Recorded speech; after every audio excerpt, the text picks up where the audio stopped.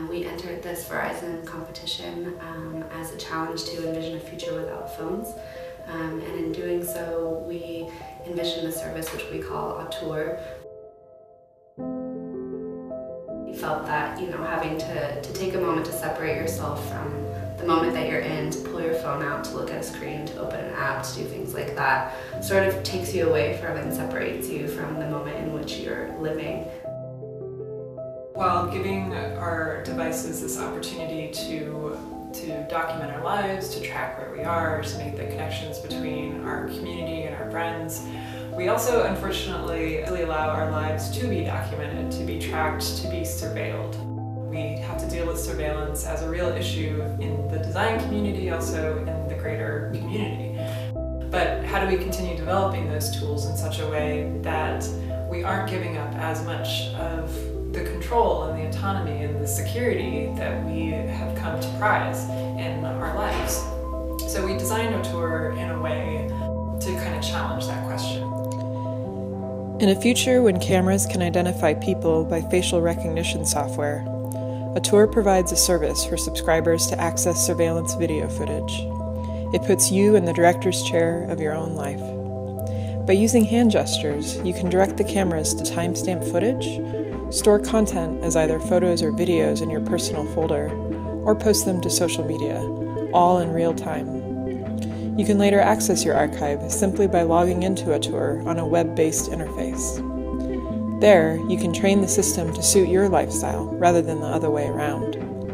Set gestures that reflect familiar behavior, manage content to match your social inclinations, and specify tags for easy filtering so that, no matter who you are or how you feel at any given time, you can turn any moment into a memory. The idea of creating a service where you can post and share images in real time, but without having the opportunity to edit them, challenged us to look into contemporary trends in social media usage and speculate on its evolution. In order to do that, we interviewed the Pinterest community manager to get more insights about this topic, and she confirms actually our ideas. More and more users are now moving toward the less curated, less edited uses of social media.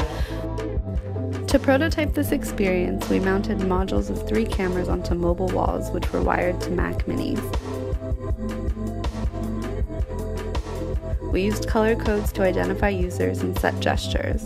Whenever the camera recognized the unique color code, the computer would save a photo to that user's folder.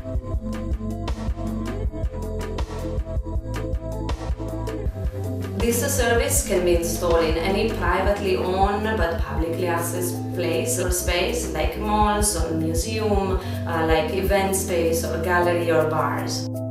It's almost a dramatization of the future where we imagine that surveillance would be everywhere, not only one camera in every room, but almost in every angle of every room. What we're doing is we're taking surveillance and we're really allowing people to turn surveillance cameras into their own movie set, and so that they can film their lives from many different possible angles. We don't want the future to have constant surveillance, but we imagine that it's almost a what-if scenario. If the worst happened, how could we regain agency?